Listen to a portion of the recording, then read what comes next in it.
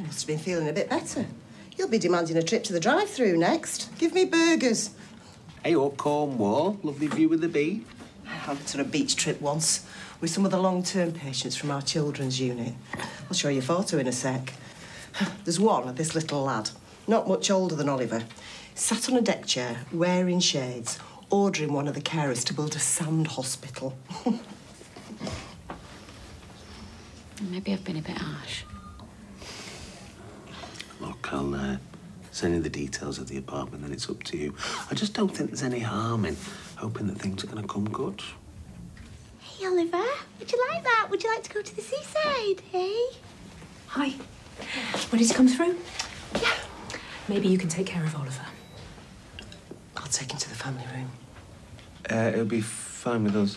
It'll be harder to discuss Oliver while he's in the room. Shall we go and look at the toys?